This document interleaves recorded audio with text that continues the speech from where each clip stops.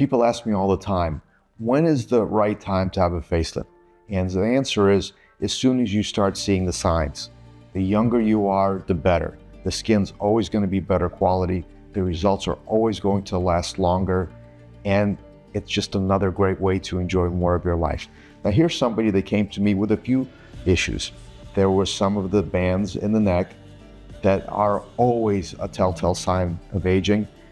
The jawline was starting to lose its distinction. The laugh lines were starting to become deep. And look at her afterwards, like a different person. Look at that strong, beautiful jawline. Neck is completely clean, completely smooth. And look at the laugh lines. It's like a teenager again. My name is Leonard Hochstein, and I perform plastic surgery in Miami.